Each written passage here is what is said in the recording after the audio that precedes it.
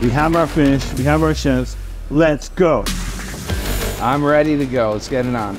There's tiny little bones. Use the knives in the proper way and you'll get proper results.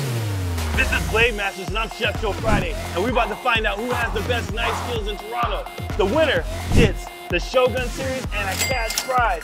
And don't forget, a knife bag. We got Chef Jenny. She's an amazing chef, private chef's been cooking all around the world. We got Chef Harrison Hennig, multiple restaurants. This guy is the beast. Blade Masters, let's get it. We're back, Blade Masters round 2, and we got Chef Jenny. She destroyed her competition in the first round, and this round, let's see what she's got up her sleeve for Chef Harrison, also back. And both competitors have the chance to win the Gladiator Series, the offset nigiri. It's looking for a new owner? Which one will take the prize? Here we go, guys. We got the secret ingredient. I'm not sure if these chefs ever used this fish before, but it's a very, very popular fish. Where I'm from, in North Carolina, we have Atlantic sole. Yes, it's a flatfish with 4 loins. Are you guys ready? Yeah. I'm ready to go. Let's get it on. Here you go, Chef Jenny. Dear Chef Joe. Here you go, Chef Harrison. Now, let's reveal what's in your knife bag and see which knives you're gonna use. So Jenny got the Gladiator Series bony knife, super flexible, but this, you can see a lot of fishermen hold this knife on their boats. Yes, he's going the same exact route, both Gladiator Series. This is more of a stiffer boning knife. It gets straight cuts. This one bends, so you can flex up in there. All right, guys, here we go. We have our fish, we have our chefs. Let's go. Okay, Chef Jenny. Have you ever done any sole? It's been many years, many Don't years. slow down on my behalf. I think taking the tail off might have been a mistake. Well, pulling on the tail, like when I'm doing a full salmon, I'd keep the tail on.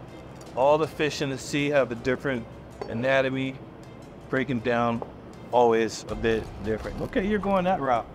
A good dish that I like to have sole almondine, super classic, beautiful dish. So I like your style. Okay. You like to break it down to very minimal and then go from there. You see everyone, these competitions aren't necessarily all about speed. Sometimes understanding and knowing what you're doing is important just to do it right. Bone in the middle is so delicate. Yeah, use the knife. Use all the knife the way it's designed. It's very flexible.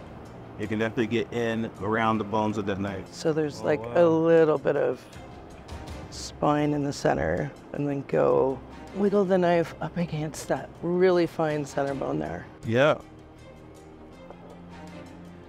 So Harrison is taking a slightly different approach to Diddy.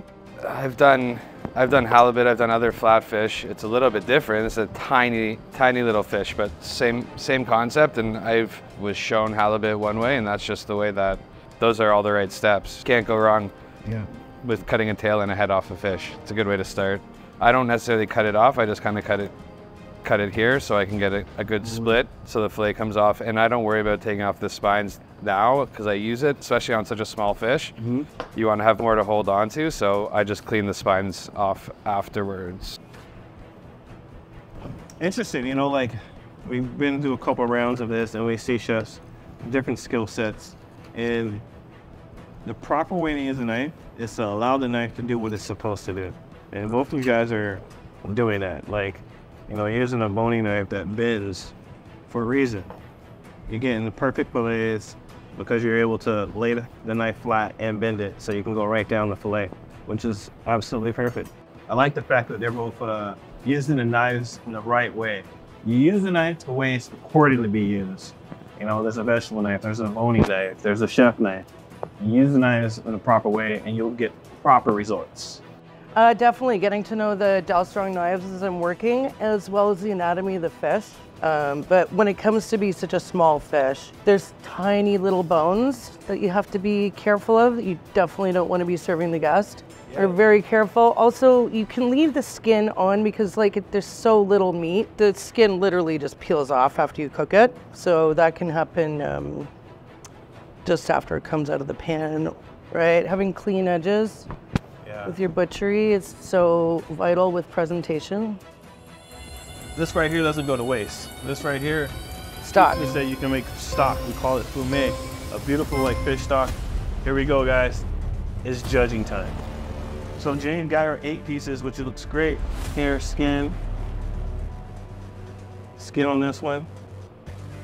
No skin. Yeah. These are all great fillets. There's one without skin, so there's only one with lacking consistency.